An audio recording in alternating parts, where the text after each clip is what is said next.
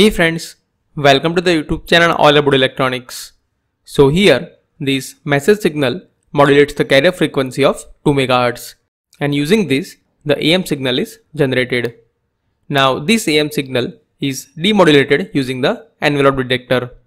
So here, we have been asked to find the condition which is required for the RC time constant of this envelope detector. So here, this is our message signal.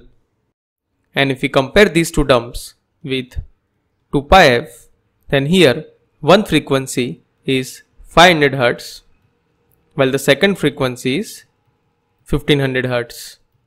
That means the maximum frequency in this message signal is equal to 1500 Hz while the carrier frequency Fc is equal to 2 MHz.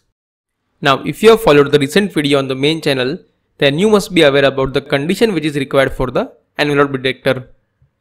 That means for the envelope detector, the RC time constant should be much greater than 1 over Fc and it should be less than 1 over Fm.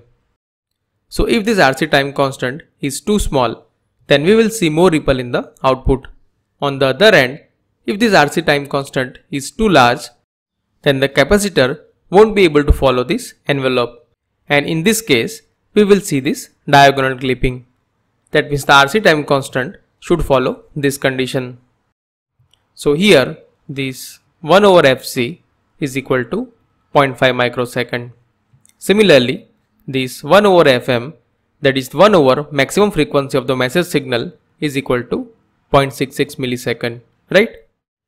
That means the condition for the RC time constant of this envelope detector is RC time constant should be much less than 0.66 millisecond and it should be greater than 0.5 microsecond. That means from this we can say that for the given question, D is the correct answer.